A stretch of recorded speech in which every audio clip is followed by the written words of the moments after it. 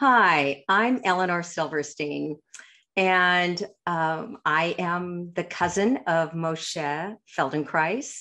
And it's not something I say very easily, so that came out a little bit with some strain. But I would like to share with you a couple of stories of the time that I had the opportunity to live with him in the early 1980s.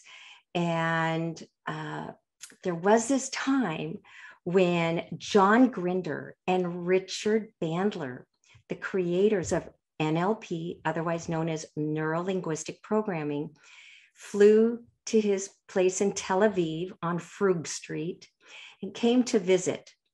Moshe was so excited that they were visiting because he admired them and he adored them. And I remember sitting like a almost little mouse on the side of the room, listening to the two of them talk with him, the excitement in their voices, and the enthusiasm and expressions on Moshe's face. You know, normally he was alone, not so many visitors, and he had a quietness and subduedness unless there was something really stimulating. They really had him stimulated, and that caught my interest. I'm like, what's the big deal? I know Moshe talked a lot about NLP. He talked a lot about Ericksonian hypnosis. As a matter of fact, when I asked him one day, I said, you know, Moshe, when I graduate, is there anything else I should do afterwards? He goes, you know, if you do anything, study NLP with John Grinder and Richard Bandler, with my friends. And then he said, study EST with my friend Werner Erhard and study Ericksonian hypnosis. You don't need anything else. So of course, by the time I graduated, I was already on to them. But this was my meeting, sitting in the room, watching them. And at first it was this social opening, a prelude, a welcoming, a talking back and forth. And you could see it almost like a dance in the rhythm of energy in the air. Until I hear them ask, Moshe, now that they felt they had him softened up, like anybody could think they could have Moshe so softened up. They felt they had him softened up, where one sat at one side of the room and the other sat at the other. And I knew nothing about NLP, but my goodness, was it obvious. I studied animal sciences and animal behavior, so it was pretty clear what was going on in the room. Two terriers on each side, one terrier on each side of the other animal. And so it was, Moshe, would you allow us to bring in the Feldenkrais method into NLP?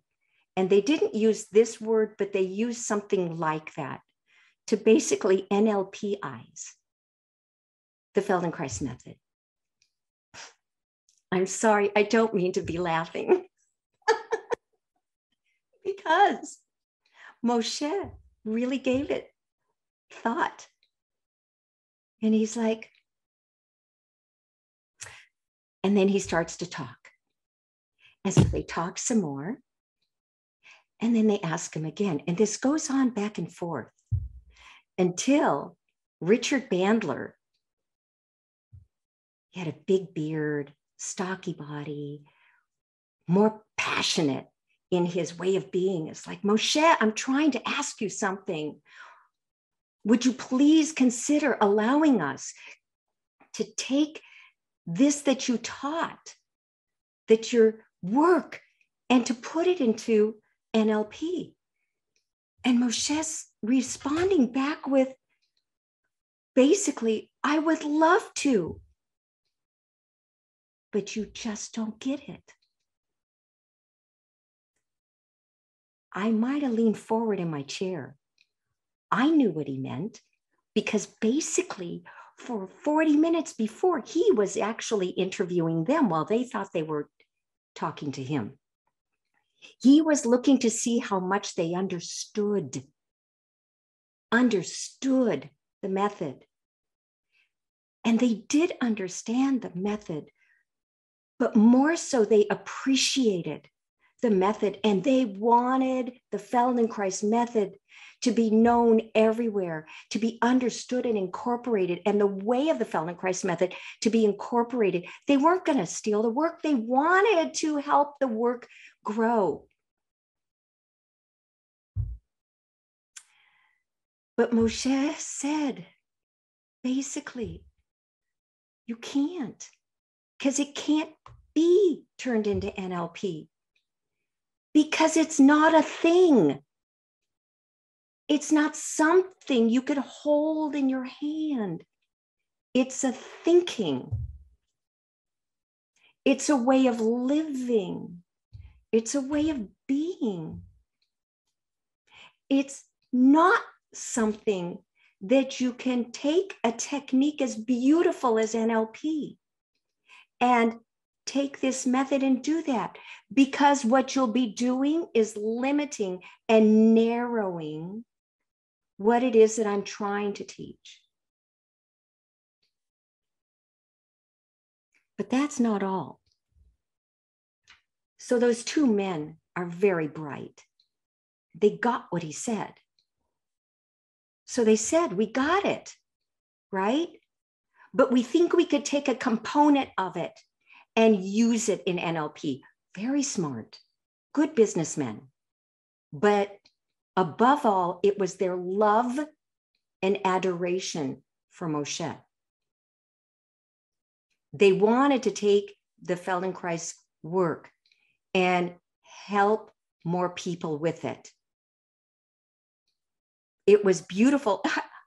They were so pleading. I was on their side in my mind. I wanted it to happen, but I knew it wasn't going to happen because he didn't want anybody to take a part, one part of it, and make it the thing, because that's not the thing. It's a philosophy. It's a thinking. It's a way of living. It's a way of enacting your life. It's the way you are that's different for each human being, which is why you can't take a technique and technique-ize something that is different for each person. So he wanted it, and he let them know he wished that they could, but it would narrow it and limit it. Of which point, Richard Bandler didn't do so well with that response. And so he got more, it looked like from my 20-something-year-old perspective, he was desperate. His voice got louder. He was more strained. He was leaning forward. He was stressed.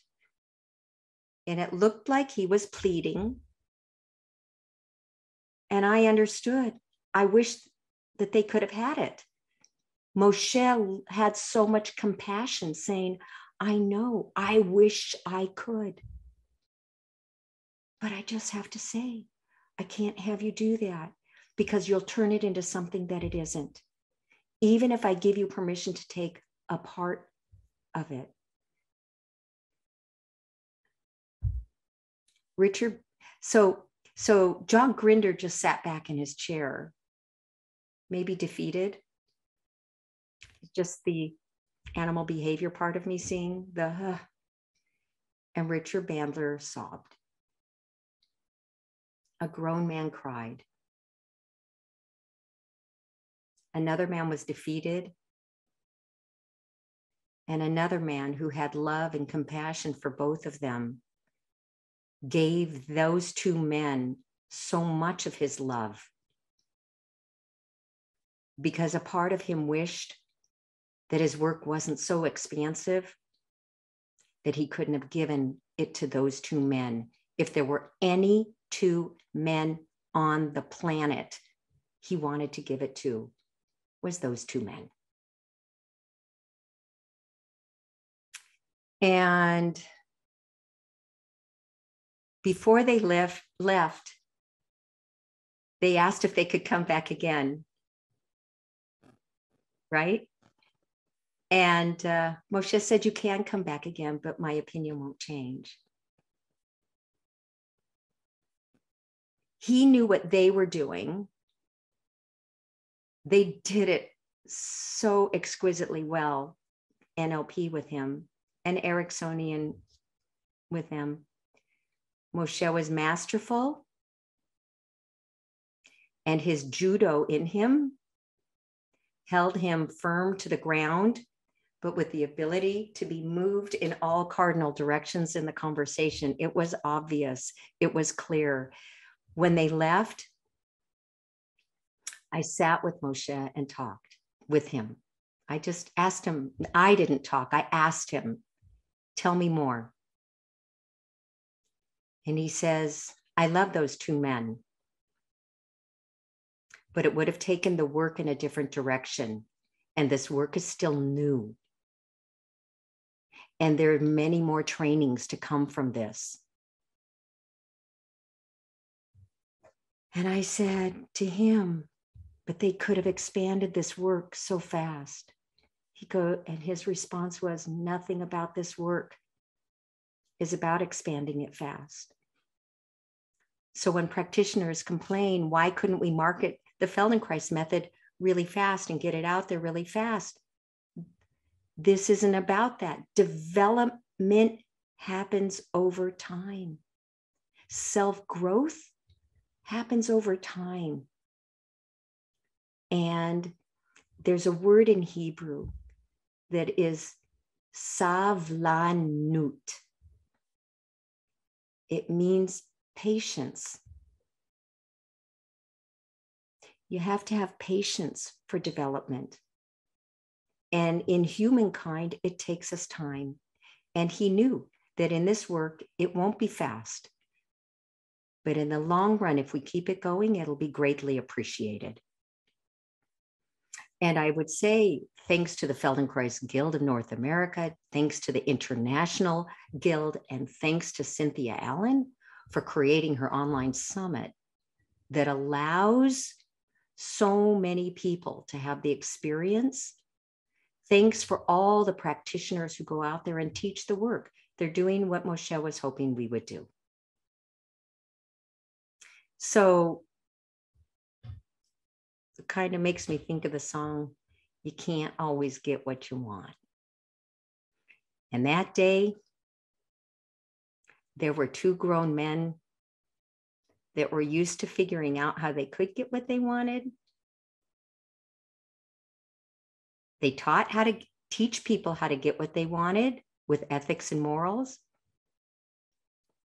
But even those two, the top in the field, didn't get what they wanted. There's a story behind that because there's growth. It's something for you all to think about. It doesn't always happen fast, but it happens. And for that, I'm thankful.